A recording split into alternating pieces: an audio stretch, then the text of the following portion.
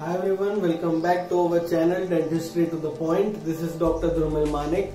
So as I said in the previous video in which we discussed about the external carotid artery, a brief introduction about the external carotid artery and its various branches in anterior, medial, posterior and terminal divisions, right? So firstly, as I said, we'll discuss about each and every artery separately, the branches of external carotid artery. So starting with the anterior division. So the first artery in the anterior division of external carotid artery was which one? Superior thyroid artery, right? You guys, I hope so you guys remember the mnemonic: she likes friends always over mother, father and mama, papa and sister, right? I hope so you guys are aware of that mnemonic, and if you have not watched the video of external carotid artery, I would suggest you to watch that video first and then continue with this video. So starting with superior thyroid artery. Superior thyroid artery is a branch of anterior division of external carotid artery, right? Now this superior thyroid artery will be given just below the level of greater cornua of hyoid bone. This is your greater cornua of hyoid bone.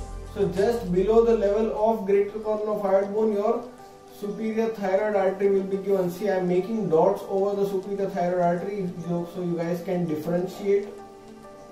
See, the dotted one, red color, is your main superior thyroid artery, the highlighted one. So this superior thyroid artery, from where it will be given?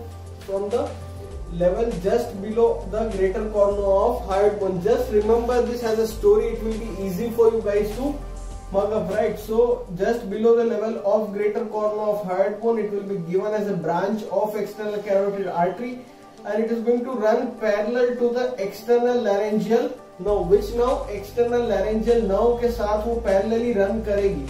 Now the relationship of external laryngeal nerve with superior thyroid artery is very much important, because the superior thyroid artery and the external laryngeal nerve are going to run parallelly. Now just before reaching the lobe, upper lobe of thyroid gland, this external laryngeal nerve is going to deviate from superior thyroid artery and it is going to continue its own course, and superior thyroid artery will continue forward. So एक point आएगा जहाँ पे superior thyroid artery and external laryngeal nerve are not going to be parallel to each other.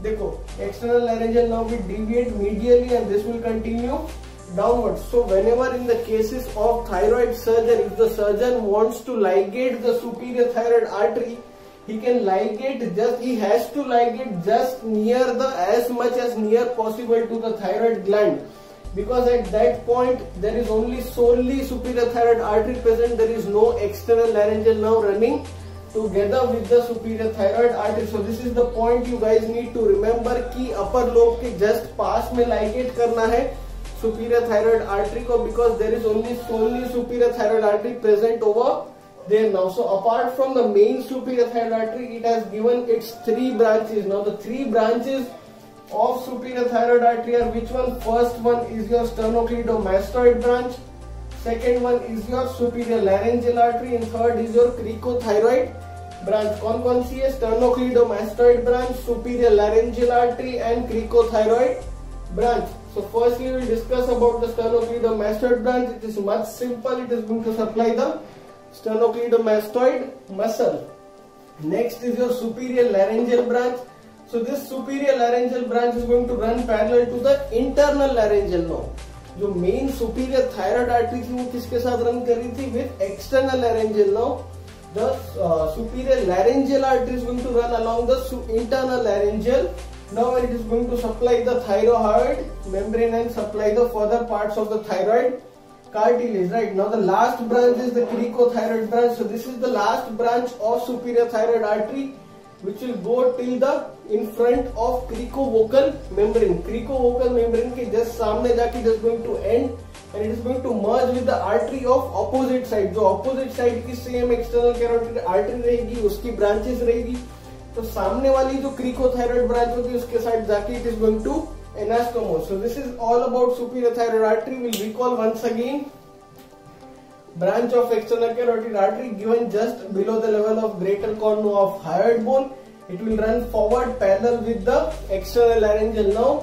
Just before reaching the thyroid gland, the external laryngeal nerve is going to deviate.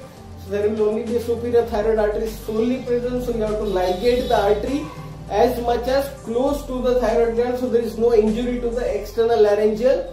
Now, 3 branches कौन सी है? Sternocleidomastoid branch, superior laryngeal artery and cricothyroid branch. So this is all about superior thyroid artery. I hope you guys understood, and if you enjoyed the video then please like, share and subscribe our channel, and don't forget to hit the bell icon so you get regular updates of our upcoming lectures. Thank you.